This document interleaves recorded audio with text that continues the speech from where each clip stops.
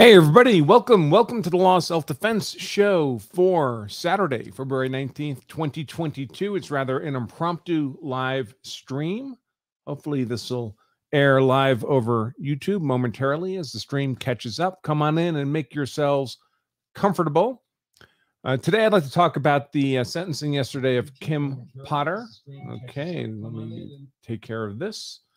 And we're supposed to be live streaming to Rumble as well. I guess that's working. The first time we're ever live streaming to Rumble. We do have a Law of Self-Defense Rumble account we rarely use, but we're trying it out. You never know how things are going to work via these internets. I don't expect this to be a very long live stream, folks, not Nick Rekieta levels. I really only have about 10 minutes of substantive stuff to talk about, maybe 15. Then perhaps I'll share the talk through the 20 minutes or so of the video of Judge Chu sentencing Kim Potter yesterday. Of course, I'm happy to answer questions. If you put your questions into Super Chat form, I'll be sure to go through those before we sign off today. But basically, I had a window of some open time on a Saturday. Needed to record this content anyway. So I thought I may as well do it live as opposed to just a blank recording. So here we are. I trust everyone's having a great weekend so far. So let's see, where are we at? Well, I want to talk about the sentencing of Kimberly Potter yesterday, which I really characterize as the title of this live stream suggests, as an ongoing travesty of justice, perhaps moderately mitigated by the relative lenity of Judge Chu's sentencing yesterday. Of course, the sentence should have been nothing because the verdict should have been not guilty.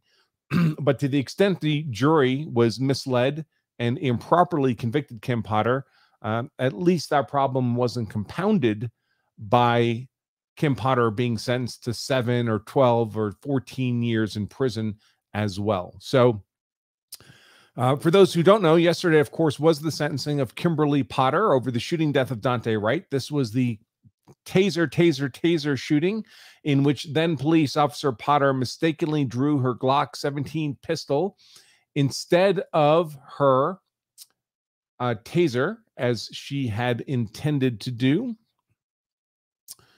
And the fact that that was her intention was uncontroverted by any party. The state never claimed that Kim Potter intentionally had her pistol in her hand. It was clearly unintentional. When she fired the weapon and heard a discharge, a gunfire, nobody was more surprised than Kim Potter. And of course, at the time, Duante Wright was not merely walking down a street or driving his car or compliant with a traffic stop. Miss Potter unintentionally killed Duante Wright as he was violently fighting lawful arrest against 3 police officers, 2 of whom were wrestling with him in his car as he tried to speed off. Unfortunately, a jury of Miss Potter's peers, misinformed on the relevant law, would end up finding her guilty of manslaughter as charged. Now, ultimately, the good news and a bad story, Judge Regina Chu sentenced Potter to an effective 14 months in prison, where she'll naturally be kept largely isolated from the general prison population for obvious reasons.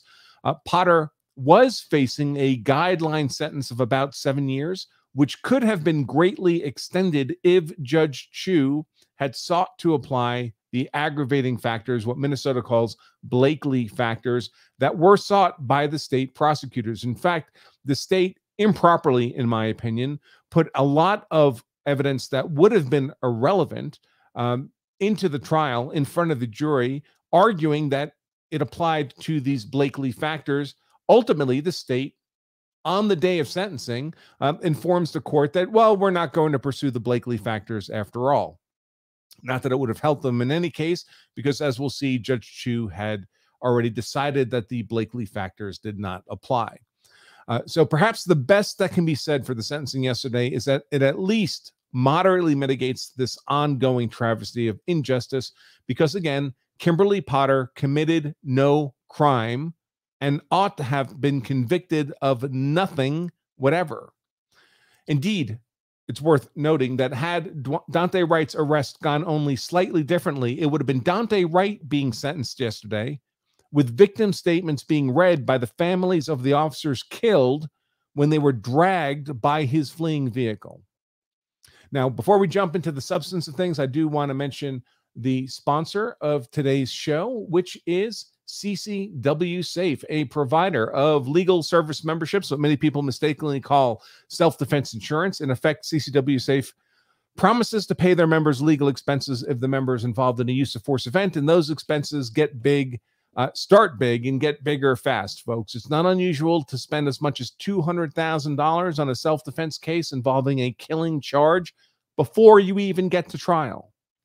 So if you don't have that kind of money stuffed in a mattress, just in case you're compelled to defend yourself or your family using deadly force, it can be helpful to have a financial partner standing behind you so you can fight that legal fight the way you want it fought, as if the rest of your life depended on it, because really it does. Now, I've looked at all the companies that provide this kind of service. I found that CCW Safe is by far the best fit for me.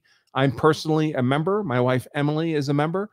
Whether they're the best fit for you is something only you can decide, but I do urge you to take a look at what they have to offer by pointing your browser after the live show to lawofselfdefense.com/CCWSafe.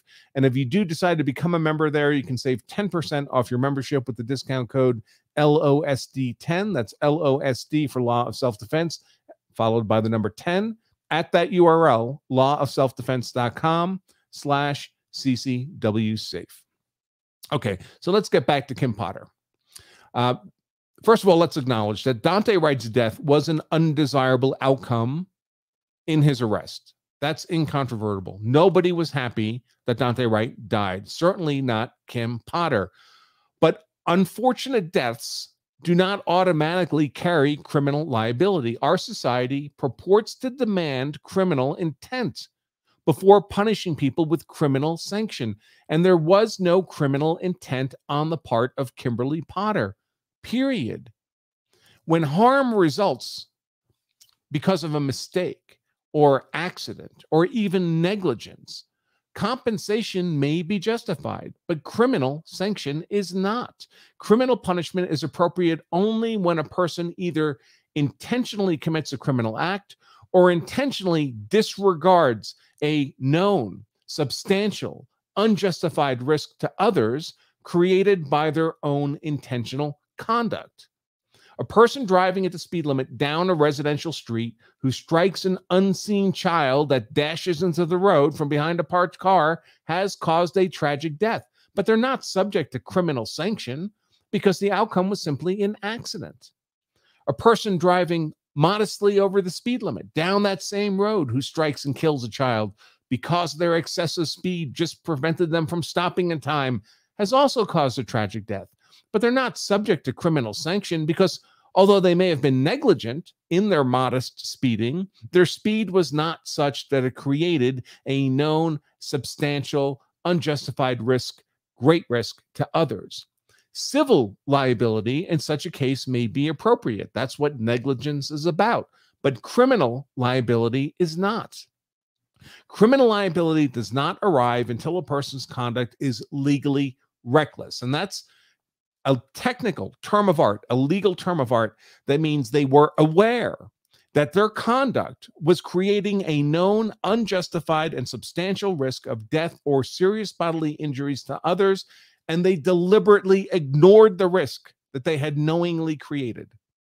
That same driver running over the child, but who did so while drunk, has arguably engaged in reckless conduct. Drunk driving creates a known and definite and unjustified risk of death or serious bodily injury to others, and the intoxicated driver knowingly disregards that risk when he operates the vehicle. And reckless conduct, the intentional disregard of a known, unjustified, substantial risk of death or serious bodily injury, does warrant criminal punishment.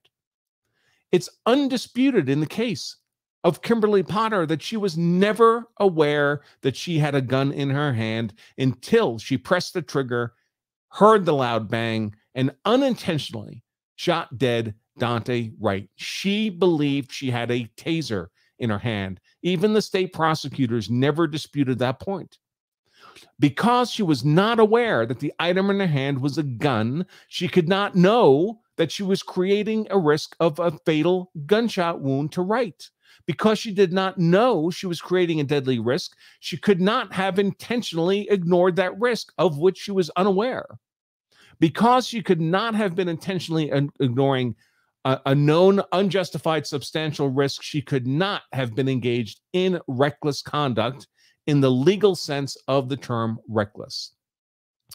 But in its rebuttal to the jury, the last words the jury would ever hear from either party in the prosecution of Kimberly Potter before they went into deliberations, the state simply misinformed the jury on what a finding of recklessness, and therefore manslaughter, required under the law. The prosecutors told the jury that the state had no obligation to prove that Potter knew she had a gun in her hand, and that the jury could convict Potter of manslaughter based on recklessness, even if she genuinely believed she had merely a taser in her hand. In effect, the prosecution told the jury that they could convict Potter of manslaughter based on conduct that was, at worst, and by the state's own admission, mere negligence. That's not the law in Minnesota or anywhere else in the United States of America. The conduct actually engaged in by Kimberly Potter may well have been negligent, that she should have known she had a gun in her hand and carry civil liability. But as a straightforward matter of law, it cannot be recklessness that she knew she had a gun in her hand, because she didn't know she had a gun in her hand and nobody claimed that she did. And it's only that recklessness that carries criminal liability. Now, after the state misled the jury, Judge Chu had the opportunity to correct this misstatement of law by the prosecution when she gave the jury their instructions before deliberations. And indeed, Kim Potter's defense counsel explicitly demanded that the judge do this. Judge Chu refused and allowed the jury to deliberate to a guilty verdict on the basis of the misstatement of law presented to them by the prosecution. This is a travesty of injustice, perpetrated by a malicious prosecutor and permitted by a judge who refused to do her job. Now, none of us can read minds, but one cannot help but wonder if in the weeks since Potter's wrongful conviction, Judge Chu realized her failure. Certainly her remarks in sentencing Potter yesterday suggest that possibility. For example, in referencing Potter's conduct in unintentionally shooting Duante Wright, Judge Chu referenced some form of mistake, the word mistake, at least 3 times. Mere mistakes are not punished as crimes in the United States of America, not even in Minnesota. In contrast, Judge Chu used the term reckless to refer to Potter's conduct only once and stuttered over the term when she used it that one time. A guilty conscience? One wonders. In any case, Kimberly Potter will now go on to serve an effective 14 months in prison. She was formally sentenced by Chu to 2 years, 24 months, with 16 months to be served in prison and 6 months on conditional release or probation. Potter had already served about 2 months in prison, however, and those will be credited to her, leaving a remaining prison term of 14 months. So in about April of next year, Kimberly Potter will be released from prison and return to her family, having been wrongfully convicted of a manslaughter charge with no basis in law. Now, I suppose we should all be thankful that at least Judge Chu did not compound her own failure at trial by also subjecting Potter to the much greater prison sentence of many more years that was sought by the state of Minnesota in this case. Now, one side note on that, had Potter received a 7-year sentence or one much greater than that, if the state's aggravating factors have been accepted, it would seem a no-brainer that she would appeal her conviction based, as it was, on the prosecutor's misstatement of law and the trial judge's failure to correct that misstatement. And I'd like to think that such an appeal would be successful by a wide margin, although, as I always caution, appeals are for losers. In any case, even a successful appeal would take many years itself and would likely simply result in a reversal and the nightmare of the prospect of a second trial. Keep in mind, a second trial might once again result in a wrongful conviction, after which Potter might find herself receiving a much lengthier sentence than she did yesterday. So given the effective 14-month sentence handed down by Judge Chu, it would seem to me unlikely that Potter would view an appeal as a welcome prospect, given the risks involved. That being the case, her conviction on a mistaken definition of recklessness will remain on the books, an incentive to future prosecutors to leverage this demonstrable legal error against other defendants who are guilty of no actual crime. And that part of all this sucks. All right, that's about all I have to say on this case for the moment. Let me go through and see if there's any comments that need to be addressed, and then maybe we'll start the video of the actual sentencing itself and see what else comes to mind as we go through that. I know there are some additional thoughts that are likely to come to mind as we scroll through the video. Folks, there's way too many comments for me to actually read them all for questions. If you have a question you'd like watched, answered, I should say, you need to put it in some kind of super chat form. Well, this doesn't. I wonder if the. I wonder.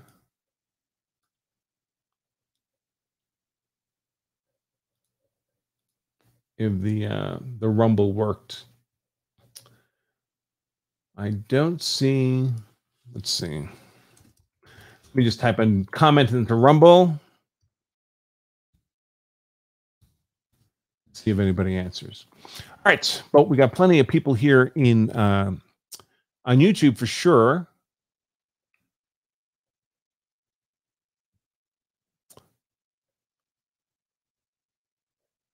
So there are a couple super chats. So Shane, thank you for your super chat contribution. That's much appreciated.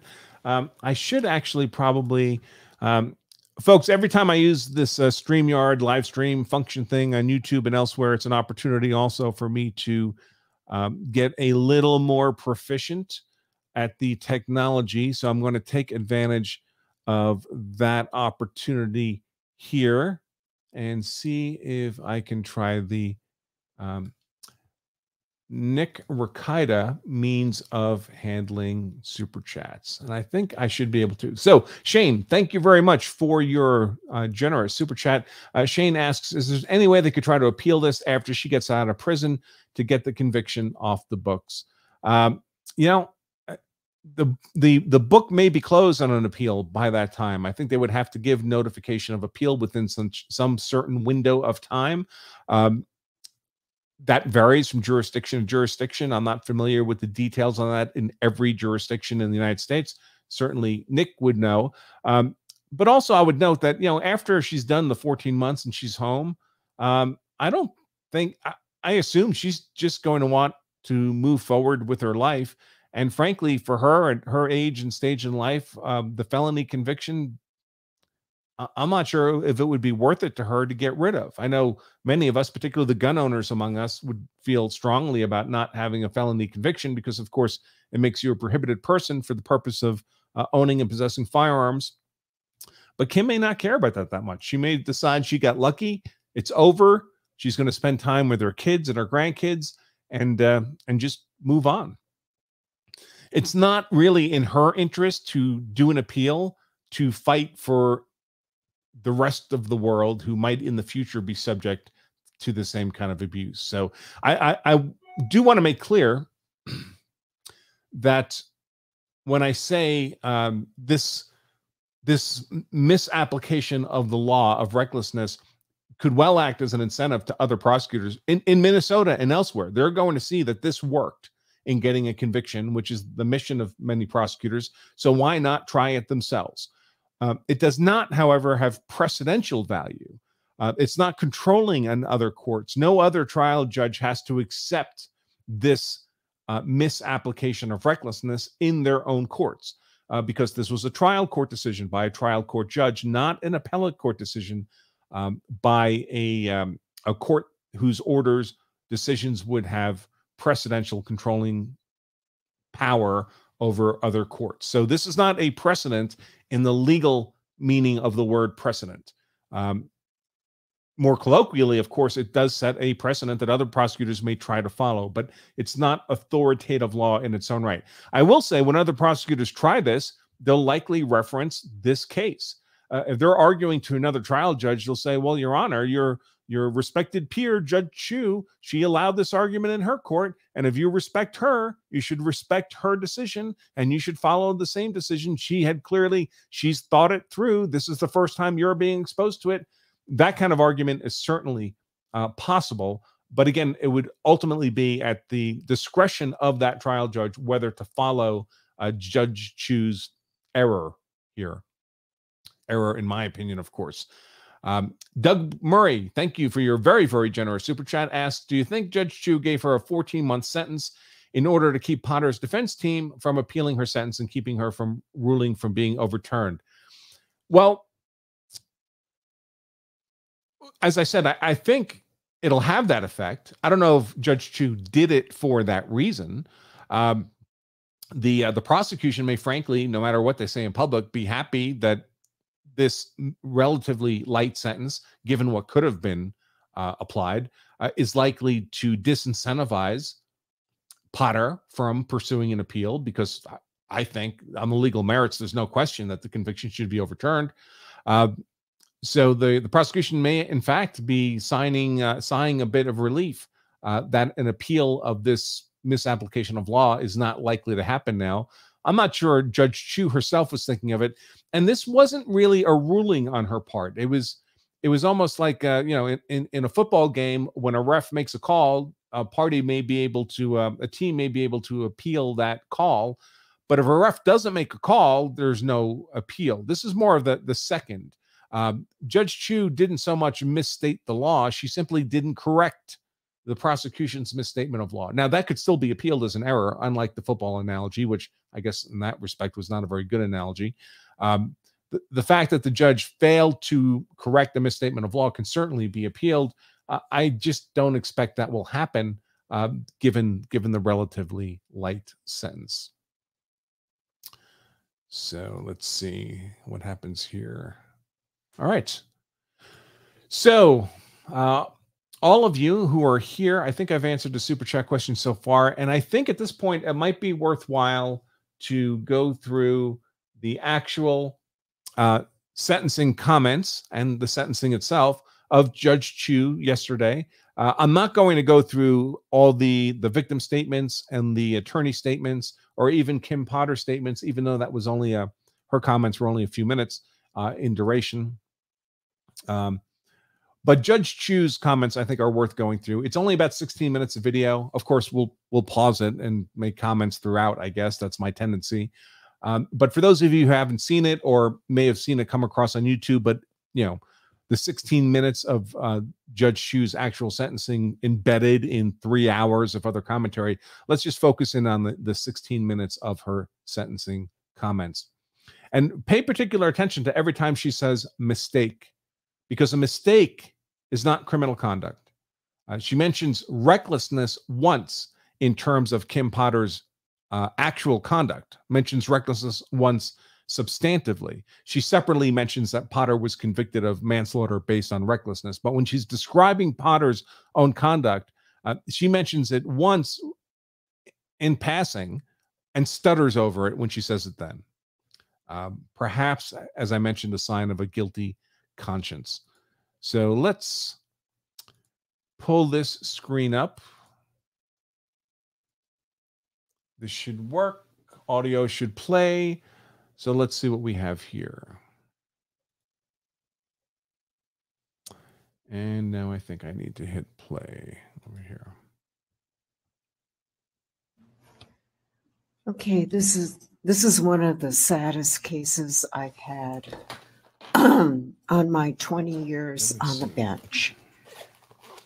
On the one hand, a young man was killed, and on the other, a respected 26-year veteran police officer made a tragic error by pulling her handgun instead of her taser. Thank you to everyone who spoke. I have been profoundly moved by the comments of the. So everyone who spoke means the prosecutor spoke, announced he was not going to pursue the aggravating Blakely factors, even though they spent literally days of witness testimony at the trial introducing Blakely factors in front of the jury. That's not how it should be done. Aggravating factors are not to be considered for purposes of guilt. They should not be shared with the jury prior to the jury delivering a verdict of guilt. After a verdict of guilt has been handed down, if it is, then it's appropriate to argue Blakely factors. But that's usually done in a post-verdict hearing before the judge. So this is another thing the prosecution did that was really despicable, was poison the waters around Kimberly Potter during the guilt stage of the trial with days of Blakely factor evidence that was merely aggravating type evidence. So that was a mistake. And now suddenly the prosecution, which had filed briefs arguing for Blakely factors for an aggravated sentence, announced on the day of sentencing, tells the judge, well, we're not going to pursue that after all. That's really contemptible. They shouldn't have introduced it during the guilt stage of the trial anyway. But if they were going to do that wrong, then at least follow up afterwards. So it was really entirely for no purpose at all. The other people who spoke, of course, were victim statements from Duante Wright's family. And folks, this is a genuine loss for them. Whatever you think of Duante Wright, and I certainly don't think much, he was a bad, bad dude. Whatever you may think of his family, I'm not sure what basis there is to have an opinion there, but they lost a son. They lost a child. They lost a brother. They feel emotionally about that. But to the extent that they characterized the death of Duante Wright as a murder and an execution is frankly beyond the pale. No one claimed that Kimberly Potter intentionally shot Duante Wright. So that's despicable. That's just race mongering at that point. Really contemptible, very divisive, very, very destructive. They're genuine, emotional. The tragedy of the loss of their son and their brother, I get it. Anybody would feel that way. The extent to which they mischaracterize what happened to make it seem as malicious as possible is contemptible. Then we had the defense lawyer, Paul Eng, the lead lawyer. Earl Gray was second chair on this trial. They both did a very commendable job. I think Earl Gray's closing a trial could have been better than it was, frankly, but for the most part, they did a great job, both of them. They did object to the misstatement of law by the prosecution on rebuttal, this mischaracterization of what recklessness is and what's required for the jury to justly find recklessness. Paul Eng vehemently argued that the judge ought to correct that misstatement of law, and the judge simply decided not to. But Paul Eng spoke very powerfully on behalf of his client, Kimberly Potter, had boxes and boxes of letters and cards that had been sent in. He had shared all of those with Judge Chu beforehand. She had received more letters in support of Kimberly Potter herself directly. She said here that she read every single one of those, and perhaps that had an influence on her thinking as well. But those are the prior statements she's referencing here. Also, Kim Potter made a statement herself in court, pretty much crying throughout, explaining how her remorse is perhaps the wrong word, but she certainly feels terribly bad that Duante Wright died at her hand. She never intended to shoot him with a gun. She never intended to cause him death or serious bodily injury. It's a genuine tragedy. The question is whether it's a tragedy that ought to carry criminal sanction as a result. And of course, as we've already discussed, I've already said, the answer is no. But here we are. Wright family. Duante was very loved. His son has lost a father. And Mr. and Mrs. Wright, I cannot begin to understand the grief of losing a child. I'm so sorry for your loss. So that's Kimberly Potter. That's Earl Gray on the left. Potter Paul Eng is on our right off community screen. For 26 years as a police officer. She was a respected officer and consistently went over and above the call of duty. She's a wife, a mother, an aunt, a granddaughter, a colleague, and a friend to many. In addition to the letters that were forwarded to me by Mr. Ng, I received hundreds and hundreds of letters in her support from colleagues, family, friends, acquaintances, community leaders and members, and even strangers. I read them all. They paint a portrait of a woman who touched a lot of people in a good way. I want to talk briefly about the aggravating factors that were brought up in this case. As I mentioned before. So these are those what Minnesota calls Blakely factors. And they're factors like the crime was committed by a police officer who was abusing their authority or created an unreasonably high risk of danger to innocent bystanders. They committed the crime. They abused their authority while in uniform, various other factors. And the state argued these factors earlier in the case, filed briefs in support of these factors, introduced a ton of evidence at trial that was not at all relevant to guilt, that was relevant only to Blakely factors, and introduced that evidence in the form of heart-rending testimony in front of the jury, very emotional, prejudicial in the context of guilt testimony, days of it in front of the jury. So the state made a huge push on these Blakely factors and then pulled back at the last moment, deciding they suddenly didn't want to pursue them for purposes of actual sentencing. The state initially took the position Ms. Potter should receive a sentence above the guidelines and filed a brief in support of two aggravating factors. So the guideline sentence would have been about 7 years in this case. And with the Blakely factors, I believe you can as much as double that if they're applied. That's what the state was pursuing. The defense, of course, is arguing for a mitigation of sentence. Ideally, they would have liked all the way down to probation. Of course, no time served at all. It's very difficult to get when someone's actually died. And a jury has, however mistakenly, returned a verdict of guilty. Under Blakely, all parties agreed that I would determine whether aggravating factors existed to justify a harsher sentence than that set forth in the guidelines. I feel compelled to address the grounds for that request because they were made public, and I think it is important to note they were not proven in this case. So that was very surprising because in a case involving a police officer accused of an unlawful killing who's found guilty by a jury, normally, especially a cop in uniform, Blakely factors are found and applied. They certainly were in the Derek Chauvin case where he was convicted over the death of George Floyd. So his, what would have been a 14-year sentence, I believe, was bumped up to 22.5 years. Here, the judge is saying those Blakely factors have not been proven by the state. So even if the state had pursued them, she would not have applied them. Now, in the end, they decided not to pursue them. But even though they're not pursuing, they're no longer relevant to sentencing.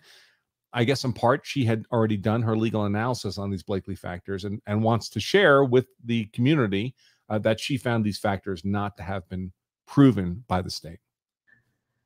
The state did not meet its burden of proof on the first factor. It is based on defendant causing a greater than normal danger to the passenger in the car and two other officers when she fired. But the shot only hit Duante Wright. The passenger and the officers were not injured by that shot. The cases cited by the state in its brief did not support its position.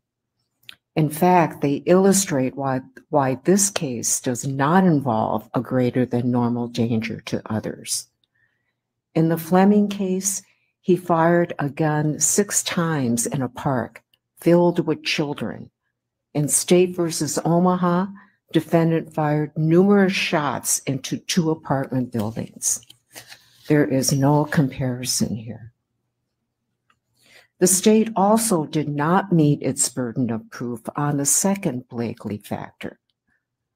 Contrary to the state's claims, Kimberly Potter did not abuse her position of authority. In fact, It is undisputed Ms. Potter or Officer Potter was in the line of duty and doing her job in attempting to lawfully arrest Duante Wright on the warrant when she mistook her gun for her taser. What's more, she drew her taser legitimately. Again, she mistook her gun for a taser. That's at least the fourth time that Judge Chu mentions the concept of mistake in characterizing Kim Potter's conduct. A mistake is not punishable as a crime. For it to be a crime, it would need to be reckless, meaning she knew she was creating the risk and disregarded that risk. That known, substantial, unjustified risk, she intentionally disregarded it. That's what recklessness means. Recklessness is what's required for a guilty verdict on this charge of reckless manslaughter in this case, or on the charge of manslaughter based on reckless handling of a gun. There was no recklessness here. She did not know. She did not know she was creating a known, substantial, unjustified risk of death or serious bodily harm in the handling of a firearm. She simply didn't know. Now, you could say she should have known, and that's fair.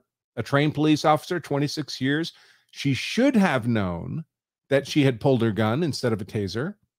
But that's not recklessness under the law. That's negligence. When you should have known you were about to create a harm, that's negligence. That's civil liability. You get sued. You have to pay compensation. Your department gets sued. They have to pay compensation. But it's not a crime because you were not engaged in intentional criminal conduct. To protect a fellow officer on the other side of the vehicle who could have been dragged and seriously injured if the car were to speed away. Officer Potter's conduct clearly was not significantly more serious than that typically involved in the commission of the crime in question, justifying an upward departure. Turning to defendant's request for a dispositional departure, there is no question that Ms. Potter is extremely remorseful. She showed that today. She showed that when it happened. It is also beyond dispute that she is particularly amenable to probation. But the court retains the discretion to make departure decisions independently. The court is not required to depart even where mitigating factors are present, and that's set forth in State versus Birch, 689 Northwest 2nd, 276, affirmed by the Supreme Court, 707 Northwest 2nd, 660. So this had to be a little a tense moment for Kim Potter because the judge just basically identified factors that would be consistent with mitigating the sentence and then said, well, but still it's up to me. It's up to Judge Chu to decide whether a sentence should be aggravated or mitigated. I'm going to make the call. This has been an extremely difficult decision. In making my decision, I look to the purposes of incarceration. There are four. So here's a little instructional class on the four purposes of incarcerating someone in prison under the law of Minnesota, but they're pretty standardized. Retribution, incapacitation, deterrence, and rehabilitation.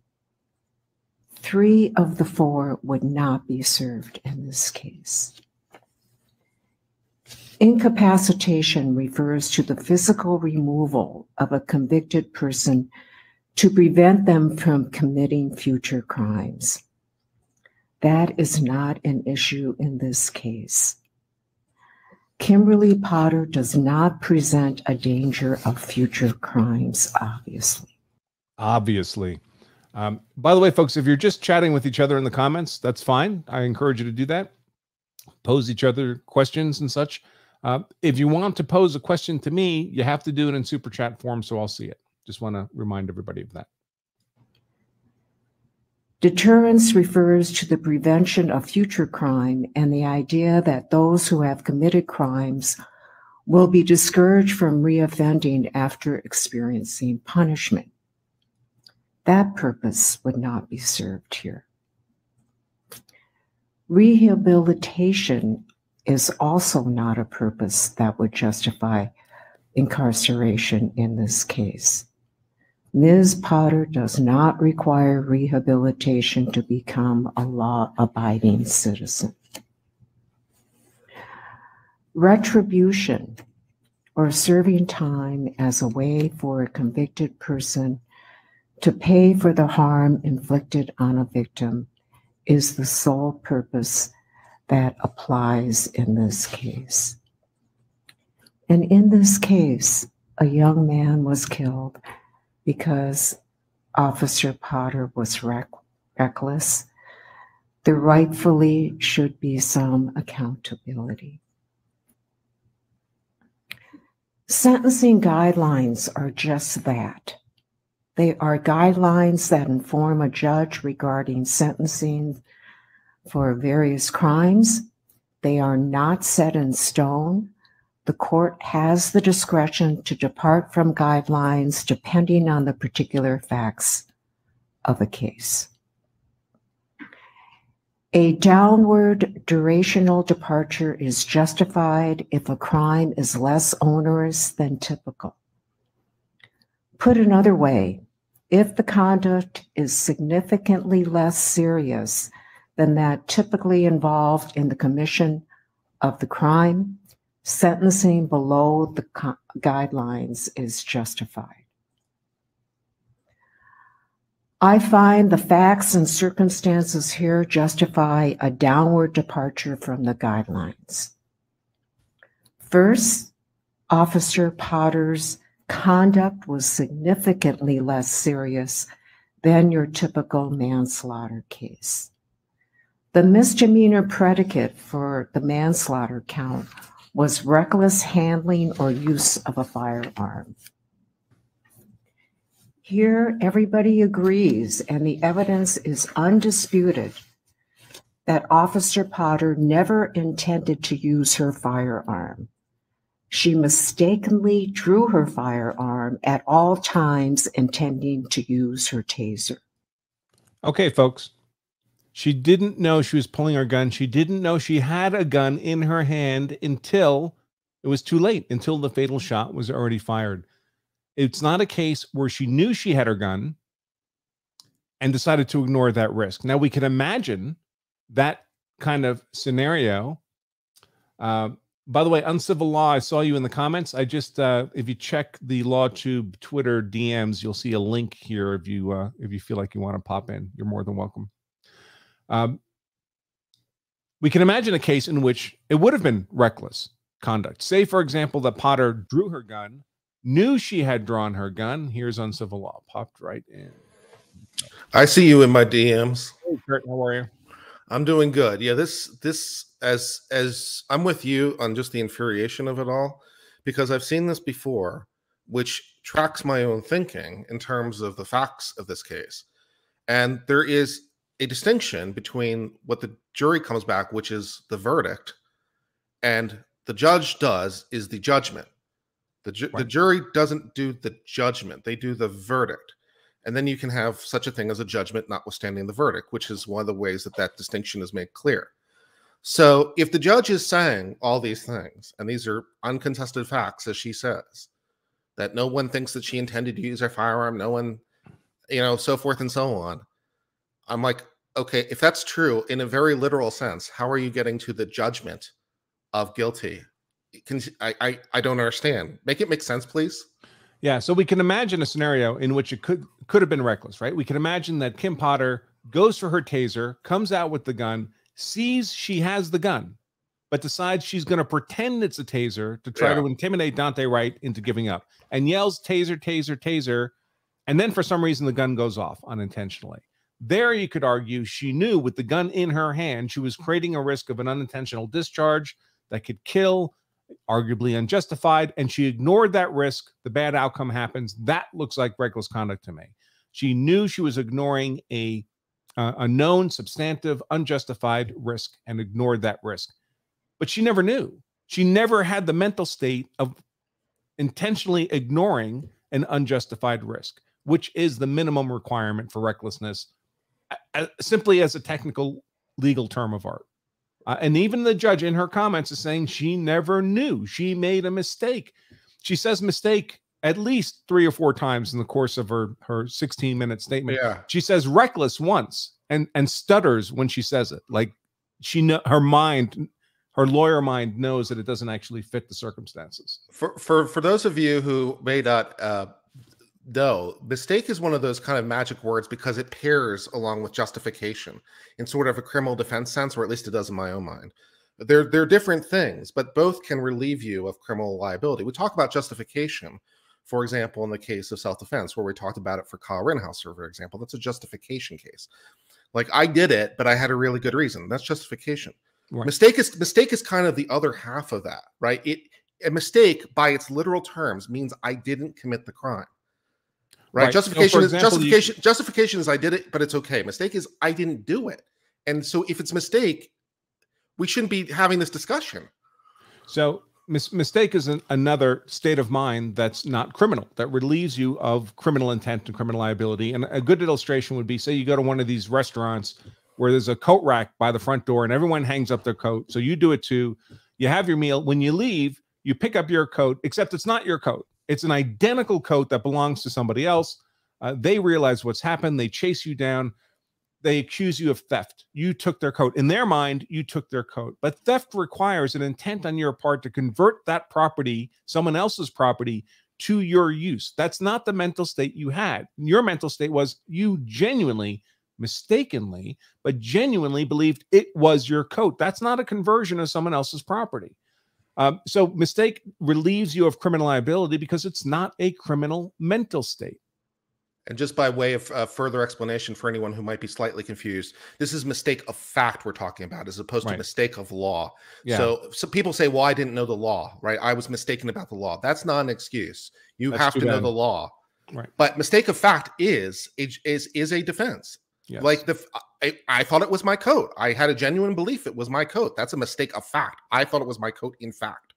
I mean, some of us have probably had the experience. I know I have. Yeah. Where you go shopping, you go back out to the parking lot, you walk up to your car, you open the door, you sit in the car, and then you realize it's not your car, right? There's different stuff in the car. I've never gotten to sitting in the car, but I've definitely tried to open cars that aren't mine. Yeah. And like, why isn't the door opening? And then it's like, oh yeah, it's not my car. So yeah. So if we're saying mistake in any sense of technical, which it seems to be, you'd think a judge in sentencing would be speaking in a technical way. Yeah. So how are you saying mistake simultaneously and criminal liability at the same time? Right. Doesn't compute in my brain. So if she believed in this finding of recklessness, she would be using the term reckless, not mistake, over and over and over again. Those are very different things. So let's see.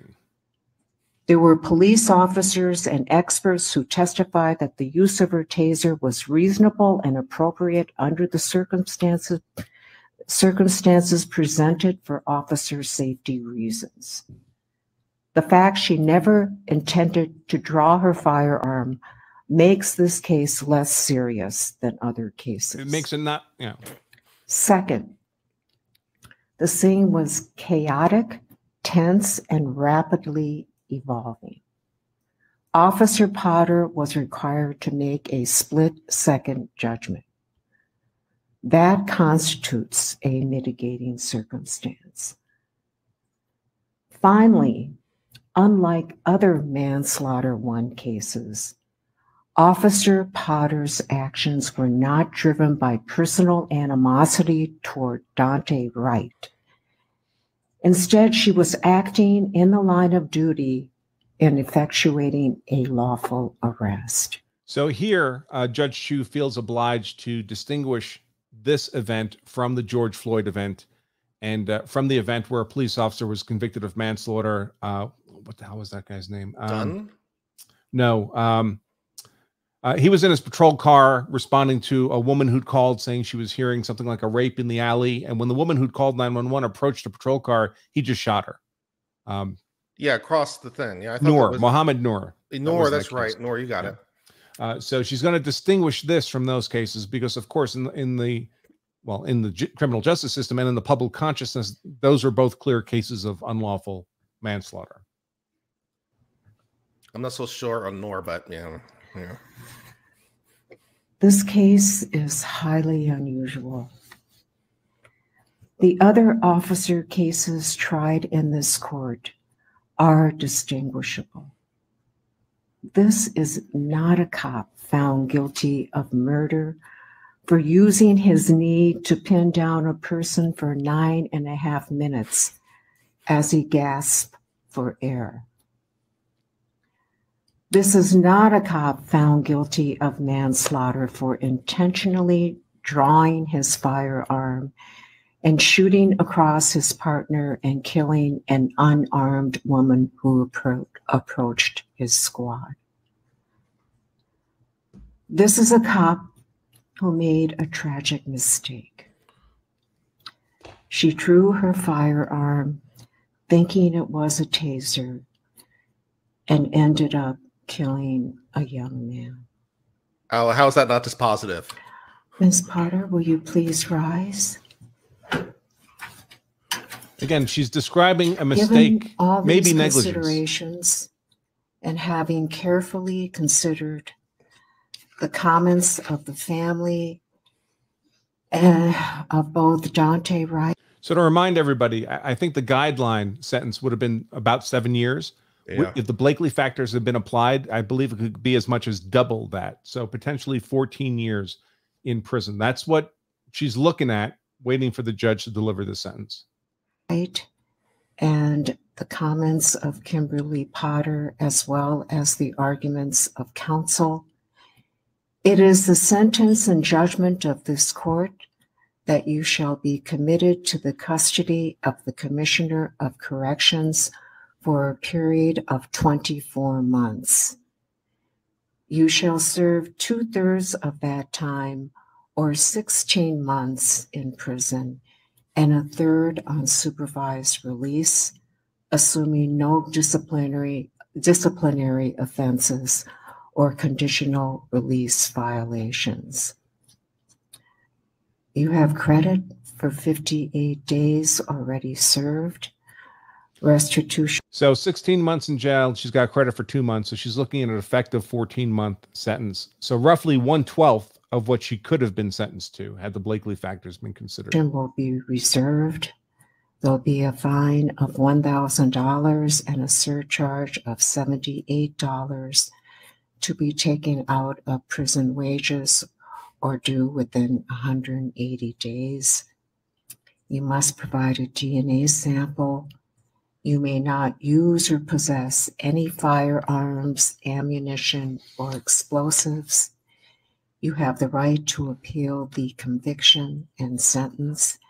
If you are unable to pay the cost of an appeal, you may apply for leave to appeal at state expense by contacting the state public defender. You may be seated, Ms. Potter.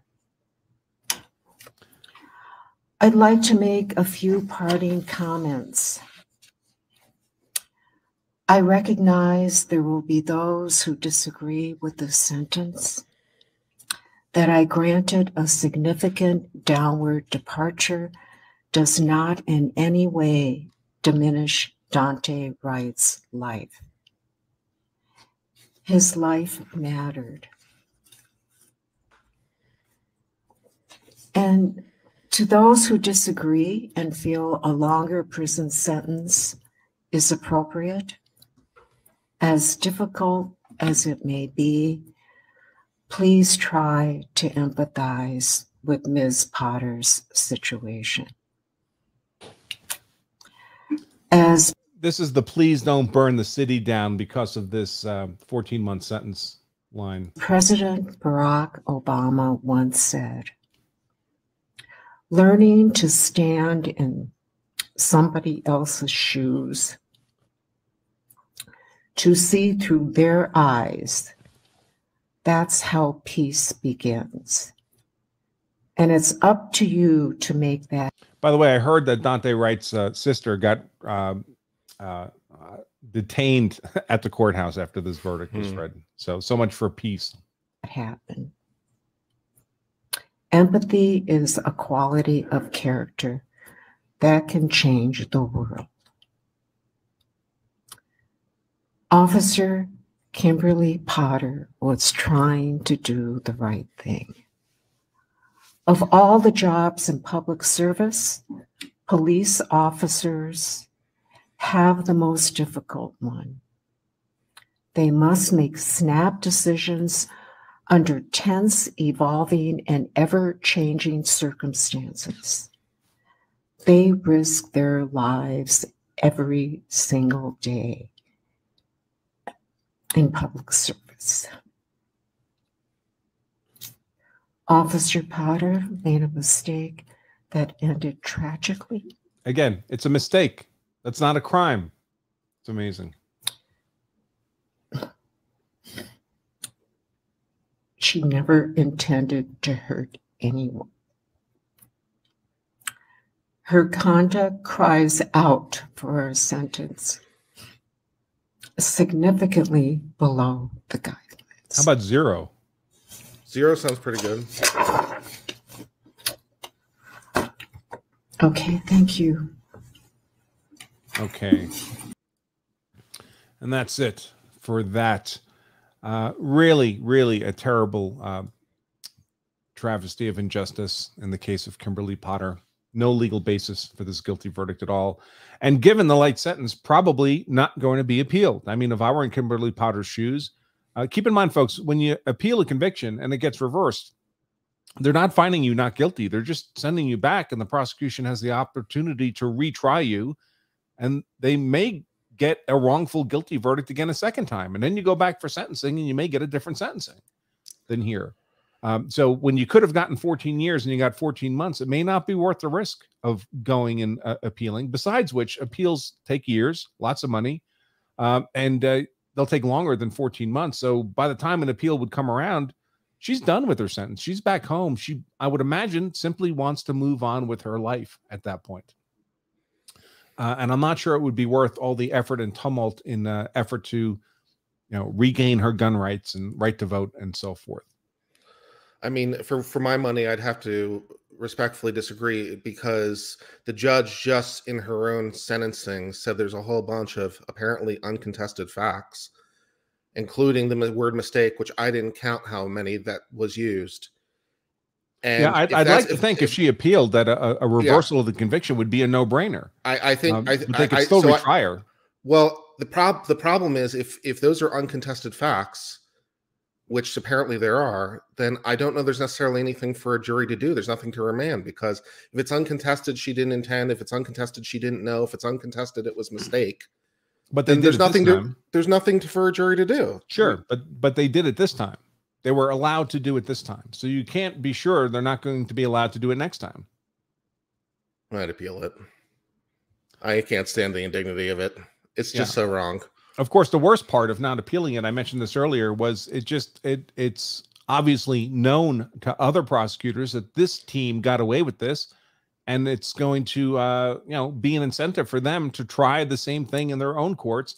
Hey, guess what, folks? We can just misstate the law to the jury and get a conviction, and the judge won't stop us. Which is all the more reason to appeal now, to set the precedent so they will hopefully not do that in the future with specifically this case law in point. But I'm not sure that's a reason that would be compelling to Kim Potter, because she's the one that would have to endure the cost and the risk. Okay, and then the other part of the whole sentencing colloquy, thank you, colloquy, the whole thing about the sentence colloquy that confuses me.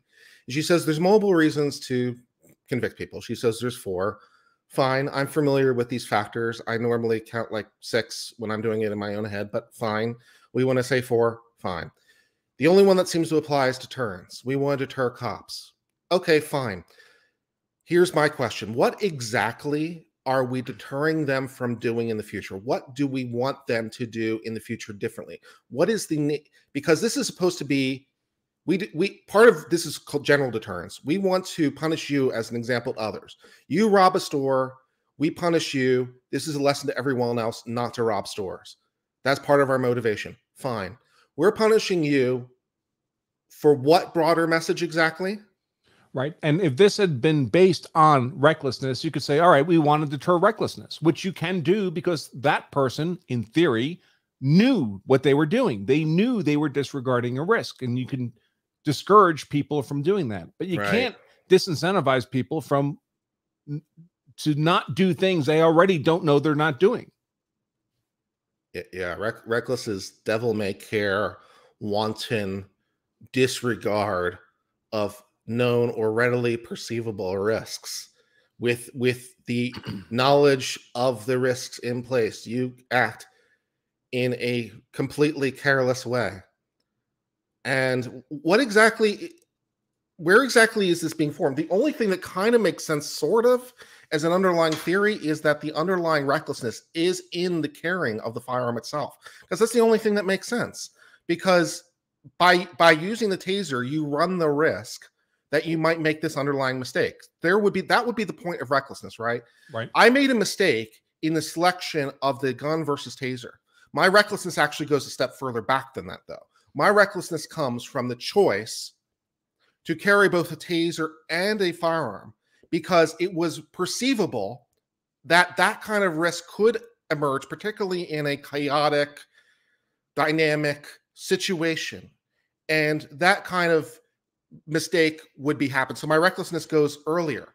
And the prosecution effectively made that argument at trial. But of course, that would mean that every officer carrying a gun and a taser is continuously engaged in reckless conduct, which is obviously inane. Correct.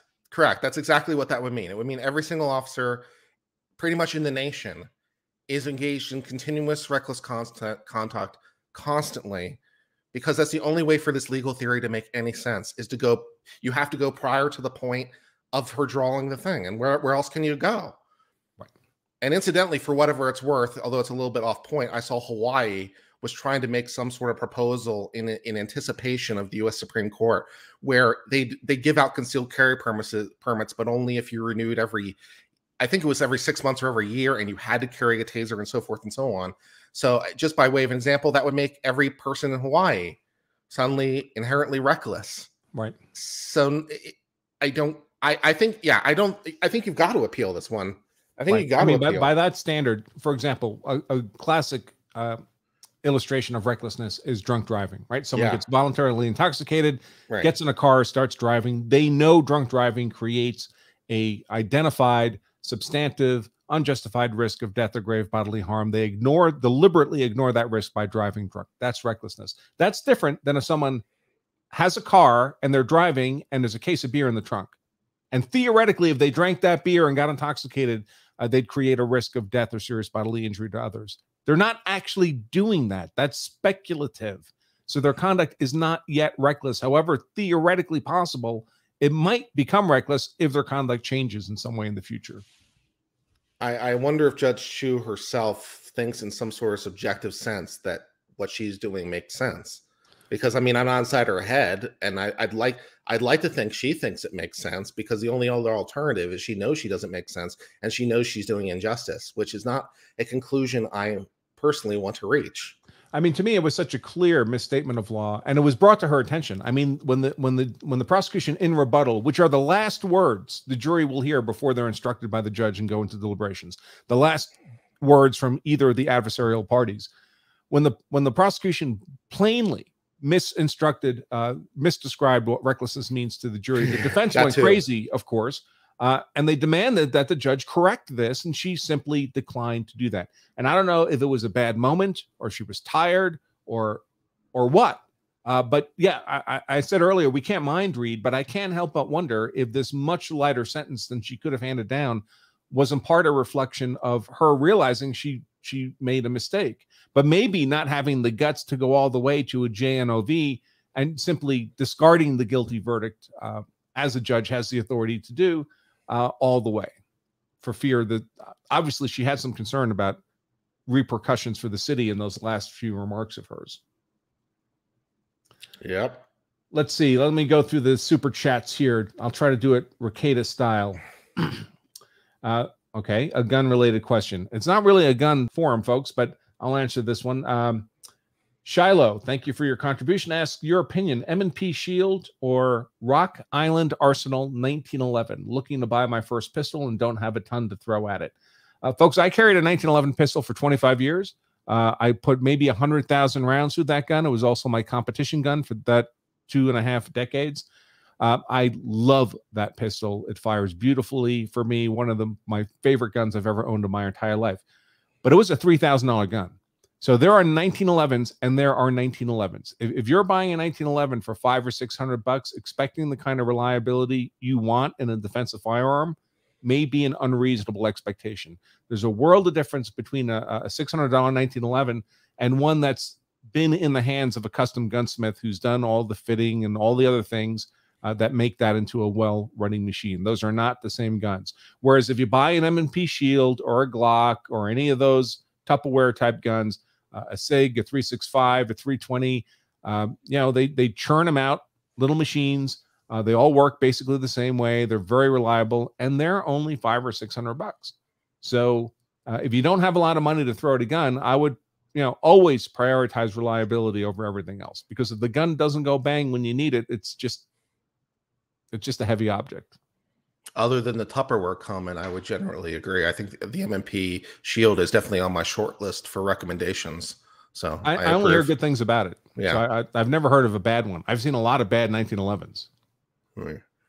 Let's see. Paul, thank you for your super chat. Asks, if the judge had overridden the jury, is that appealable by the state? Well, it would be hard. I mean, a judge doesn't have infinite power, but it would have to be what would be called an abuse of discretion. That's a very, very high threshold. It's almost impossible to prove to the satisfaction of an appellate court. So for all practical purposes, it's not really appealable by the state. Besides, what would be the point? They're going to appeal it, and all this other stuff is going to come up on appeal. I think the state doesn't want this to come up on appeal. I would imagine not. Right. Let's see. Robot Glock asks, so the law in Minnesota after the Potter case allows cops to pull their gun, yell, taser, taser, taser, and shoot a citizen to death and only get 16 months. So this is what I call the child brain understanding of the law, an infantile understanding of the law. No one's saying this. The law requires a criminal mental state for criminal liability. Judge Chu is probably recognizing that here. Kim Potter never intended to hurt anybody. This was at worst negligence. In my view, there should not be criminal liability at all. To the extent she's getting 14 months, it's a travesty, except in the context that she could have gotten 12 times that much time. So the law in Minnesota is if you didn't have a criminal mental state, you ought not be criminally sanctioned. That's the law everywhere. That's why this is a miscarriage of justice everywhere in the United States. I should clarify. And a super chat from Uncivil Law. That's how I saw you pop on the comments. Sorry, I only expected to be on 10 or 15 minutes. That's why I didn't share the link initially. But when I realized I was running on, as I tend to do. My streams are never as short as I anticipate them being. So. Yeah. How long have I been on? Hour 7. Holy crap. Hour 8. Okay. Yeah. Yeah.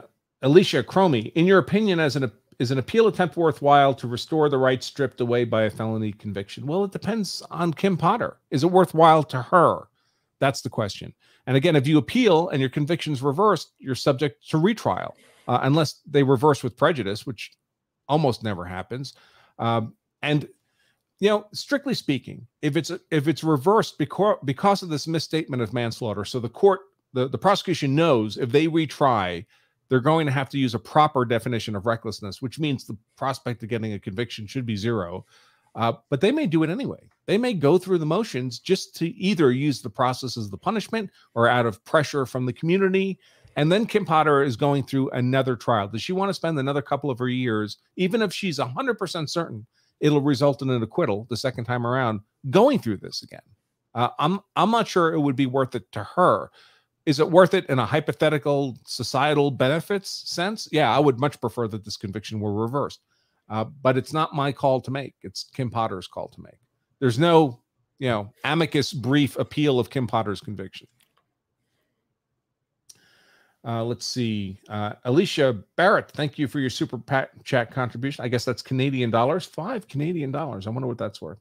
Do you think the jury would have come to a different verdict if the Blakely factors were not introduced during the trial? That should be another grounds for appeal, because this was really despicable. The Blakely factors are relevant only for sentencing aggravation purposes. They're on their face prejudicial for any other purpose, for purposes of determining guilt.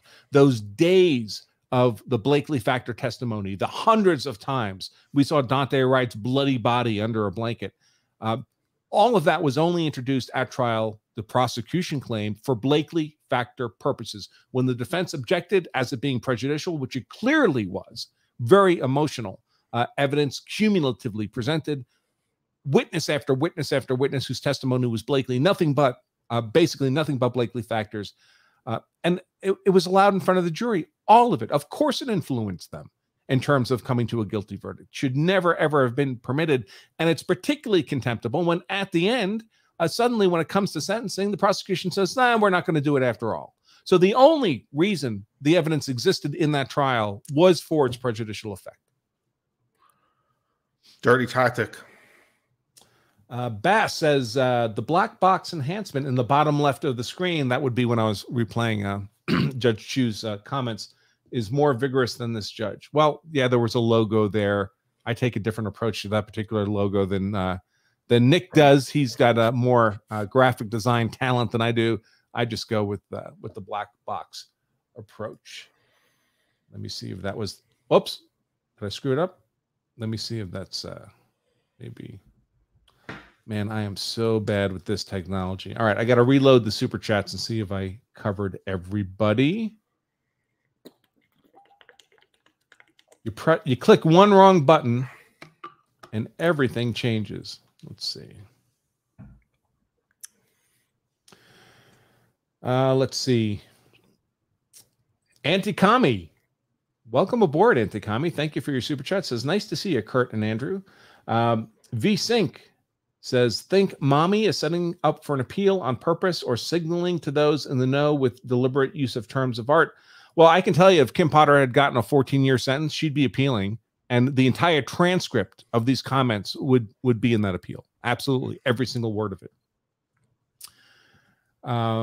Jeremy says, could you appeal for a not guilty and not for a new trial?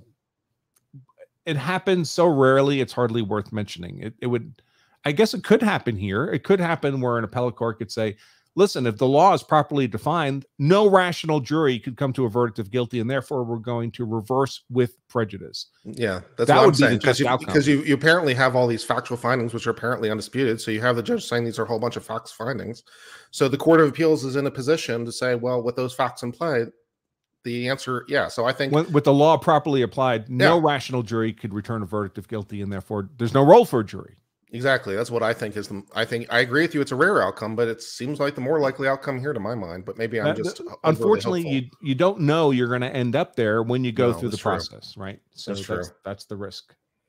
If they decide to simply reverse for a new trial, then you're going through a new trial, or at least it's up to the discretion of the prosecution whether you do. And obviously they don't have the interest of the defendant at heart. Let's see. Jonathan, thank you for your super chat. Says, though I think Duante Wright was a criminal and shouldn't have resisted and driven off, is there not some grounds for negligence on her part? Absolutely. Absolutely. This looks like textbook negligence to me every day of the week and twice on Sundays. She's a 26-year officer, a trainer for others. She's been trained repeatedly on taser and gun and the risk of weapons confusion.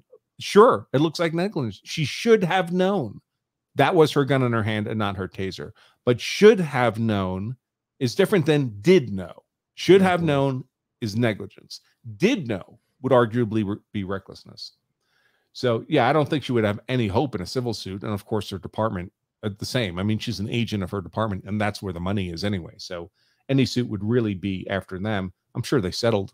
I can't remember now offhand, but I'm sure there was a multi-million-dollar settlement already to the Wright family. I can't remember if this is one of those trials where they settled in the middle of the trial. I think that was the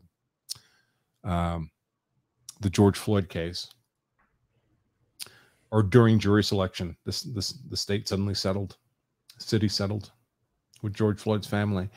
Let's see. Potter was a cop for 26 years, approaching zero probability. She did not do other prison-worthy things in those 26 years behind killing Duante Wright. Well, again, that's an infantile view of the world. I mean, prove it. That's how our criminal justice system works. You don't just get to speculate that someone engaged in criminal acts and therefore deserves to be in prison. I don't think you want to live in that world. Robot Glock, same person who did the last super chat. And I appreciate the money, but even if she was some rare unicorn, Kim Potter was some unicorn, rare, 100% clean cop. Other cops did bad things in her presence, and she didn't speak up. Like, what? What are we even talking about? So she's now criminally liable for all that? Lock her up, send a message to all cops. So she's liable for someone. First of all, there's no evidence of any of this. So again, it's just cop hate, which is fine. Go ahead. It's a free country, mostly. Let's see. Freer than Canada. Well, in the moment, for sure. Maybe coming soon to a American city near you. Me Flowers 66. Thank you for your super chat. Asked, I think she thought she'd get a not guilty, so the light sentence was to appease the family. I think she thought she'd get a not guilty. Oh, Judge Chu. No, I don't think that, especially when she allowed the jury to be misinstructed on the law. That put a guilty verdict right on the table. Because if you tell the jury negligence is enough, well, as I just explained, this looks exactly like negligence. So if you tell them negligence is enough for a predicate for manslaughter, well, that's there. That's in the evidence, if that's the law. The problem is that's not the law. So once she allowed that misstatement of law to go forward, I think a conviction was unavoidable. Let's see. Man, I begin to understand how Rikaida can end up on a stream for 7 hours. Let's see. As long as you're reading that grift, baby, it's all good, man. I wish I had more of that problem. Yeah. Manny Aguilar asks, in your opinion, what have been the proper charges to Ms. Potter and a fair punishment to what happened? No charge, no criminal charge. There's no criminal intent here. Criminal intent is required for a criminal charge. The fact that Duante Wright died, and we would have preferred he not die, that it was a tragic death, right? The fact that it was a tragic death does not mean it was a crime. Not all tragic deaths are crimes, especially given the broader context of factors largely not permitted to be considered a trial, like his own conduct. I mean, he was violently resisting and presented a deadly force threat to officers making a lawful felony arrest on a gun charge, among other factors. So certainly he contributed to his own demise in his choice of conduct. If he had complied with arrest, he would not be dead. And that wasn't up to Kim Potter. When police officers are using force, almost every instance, it's not the cop who's deciding how much force to use. It's the suspect who's deciding how much force to use. And the cop is compelled to use the amount of force necessary to carry out their duty. Are there exceptions? Yes, but they are exceptions. And let's see. I think that's it. So I am, of course, can't let everyone leave without a quick grift. So folks, don't forget, you can always get a free copy of my book, The Law of Self-Defense. This is the soft cover. We just ask you to cover the shipping and handling, but we eat the cost of the book. You can get that at lawofselfdefense.com/free book. If you could hit subscribe, well, you have to subscribe to comment. So I would encourage you to do that. Hit thumbs up, tell your friends and family, do the other things that are supposed to be done on social media. I don't know what they are really, but presumably many of you do, to help us grow the law of self-defense community. That is always tremendously appreciated. Kurt, thank you for coming on. I'll let you know about my rescheduled motorcycle trip down to Texas Hill Country. It'll probably be delayed a week or two, subject, as always, to weather, which is why I have to delay this time. But I look forward to meeting up and having dinner. Awesome. Sounds like a lot of fun. Thanks for having me on your stream. Of course. All right, folks, with that, I'll sign off. Here's our little exit video. Remember, if you carry a gun so you're hard to kill, you also owe it to yourself to make sure you know the law so you're hard to convict. Until next time, I remain Attorney Andrew Branker for Law of Self-Defense. Stay safe.